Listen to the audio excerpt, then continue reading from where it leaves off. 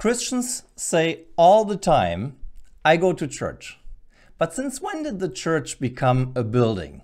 You see, religions generally have holy vessels, holy people, and also holy rooms. But at the beginning of Christianity, we do not find any of this. The first Christians did not have holy rooms for their church meetings. So where did they actually meet as church? We have to look into Acts chapter 2 and verse 46, where we see that day by day, continuing with one mind in the temple and breaking bread from house to house, they were taking their meals together with gladness and sincerity of heart, praising God and so on. They had favor with all people. That was the beginning, just after Pentecost. And they were meeting there, partly still in the temple and under Jewish habits still, and also in the houses for that which was now more Christian, which the new things that they just had learned and were still learning. So we can say that up to this, the Jewish saints continue to worship according to the law and the prophets in some ways, and to which they now super added elementary Christian truth, and in some ways putting new wine into old skins. So here we see the two things going on in some form still a little bit together in this transitional stage. That there's this old reverence and the attachment to the temple, which seems to be retained for a while here still. And then we also know that, actually with certainty, that up to Acts chapter 21 and verse 20, 27 years after Pentecost still, there was tens of thousands of Jewish believers which were, as it says there, still zealous for the law. And when I look into the scriptures, I see other examples where we can see that they started actually meeting first in the houses. Go with me to Romans chapter 16. And there you can read in verse 3 that the apostle says, "Greet Prisca and Aquila, my fellow workers in Christ Jesus." And verse 5, they say, "Also greet the church that is in the house." The apostle says, "Greet the church in the house." So Aquila and Priscilla had the assembly meeting actually in their house. We find this also confirmed in 1 Corinthians chapter 16, because there we find in verse 19 that the apostle says to the Corinthians now, "The churches of Asia greet you, Aquila and Prisca, greet you heartily in the Lord, with the church that is in their house." So again, a confirmation that Aquila and Prisca had a church, the assembly, meeting in the house. When you go to Colossians and chapter 4, you find there in verse 15 that the apostle can say, "Greet the brethren who are in Laodicea, and also Nympha," maybe Nymphas, "and the church that is in his or her house," depending on the translation you use, is his or her house. Not exactly clear if it was a brother or sister, but he had or she had the church in his or her house. When you turn to one more example, you go to the epistle to Philemon, where the apostle Paul writes to Philemon, and he seems to have been a wealthy man, and he writes to him, and he also speaks of him having the church in his house. Look in verse 1, "Paul, a prisoner of Christ Jesus, and Timothy, our brother, to Philemon, our beloved brother and fellow worker, and to Apphia, our sister, and to Archippus, our fellow soldier, and to the church in your house." So I think we can already make a point here that there seems to be a trend where in the beginning the Christians were meeting in simple houses, just where they were actually living. There are other verses that could show that. But for special occasions, they use other existing buildings as well. Look in Acts chapter 5, you find Solomon's porch, for example. Acts chapter 19, you find the apostle Paul that is separating the disciples in the hall of Tyrannus. So we can already see that, generally speaking, the first Christians met first and mainly in houses. So how come that we got church buildings over time? Well, in the New Testament, the word ekklesia means called out ones, and it always meant a gathering or an assembly of people. From what we know, the first time actually that ekklesia now has been used with regard to a gathering place is around the year 119 after Christ by Clemens of Alexandria.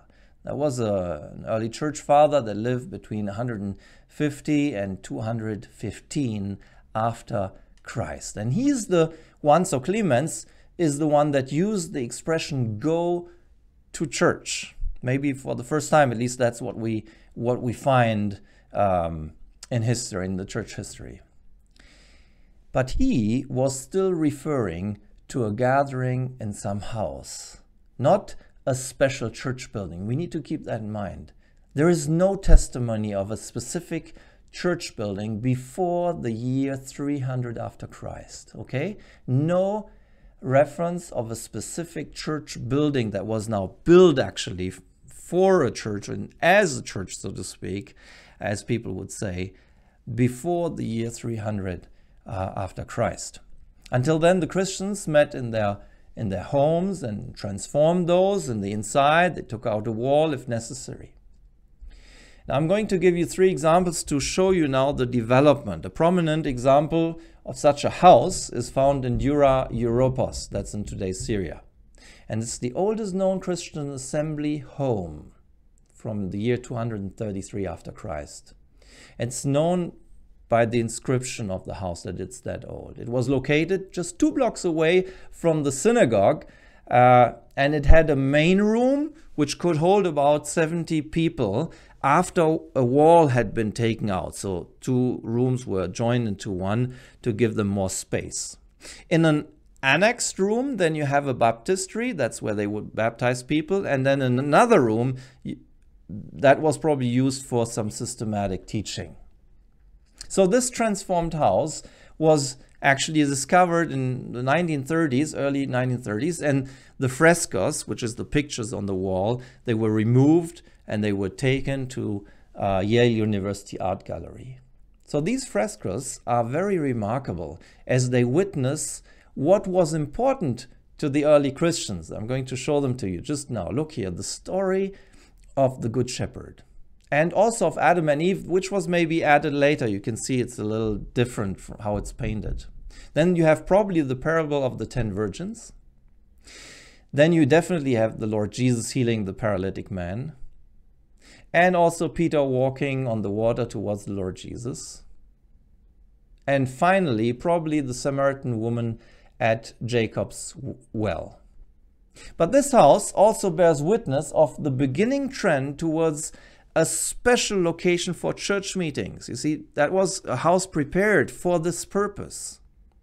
Now, in the second half of the 3rd century after Christ, the first purpose-built halls for Christian worship began to be constructed. They were called aula ecclesiae. Although many of these were destroyed early in the next century during the persecution of this terrible Diocletian, even larger and more elaborate church buildings were then started to begin to appear during the reign of the Emperor Constantine the Great. Now, let me give you another example of a transitional building, from a house church building to a real church building, so to speak. It's found in Qirqbize. I'm not sure I pronounce it, but right, it's in Syria. And it dates from the early 4th century and was built out of stones this time. You see, the first example that we had was built out of bricks. This one is now built out of stones. And it took on the architectural form of a hall church from which the multi-aisled basilica was developed later on. When you look at it, you find there a pedestal for the altar that was set up in the eastern part of the house. Still was a house, really. But then a triumphal arch was added, typical of an apse that was added actually later. The clergy took then their seats on this raised installation with seating for about 14 people during the church service. So already in Qirqbize there was a spatial separation of the lay people and the clergy. That's most sad to see. It is striking to see how fast the simplicity of the gathering of the first Christian was gradually lost. I move now to a third example, one of the oldest surviving church buildings in the world, which is also found in Syria. It is the only building partially left in Fafertin.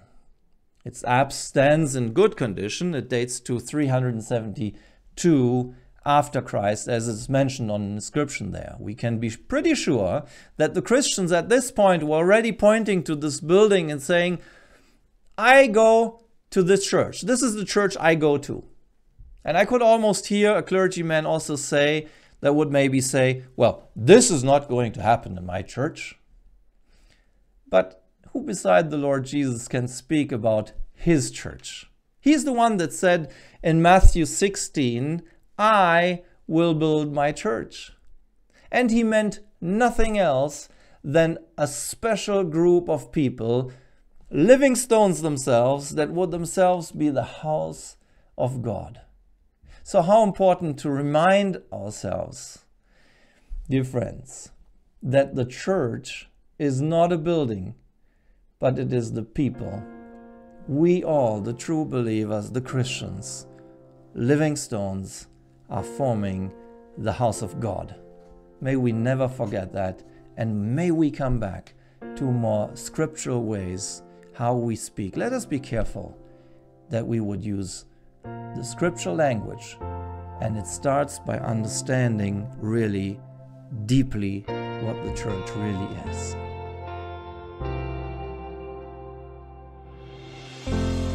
Thanks for watching The Church Call. If you enjoyed our content, make sure to check out some of our other videos. We upload new content Thursdays and occasionally Tuesdays, so subscribe and hit the notification bell to stay tuned. To learn more about today's video or to ask a question, please leave a comment below. We do want this to be a God-honoring environment, so we ask for comments to be made in grace and truth to one another. God bless, and remember to rethink church biblically.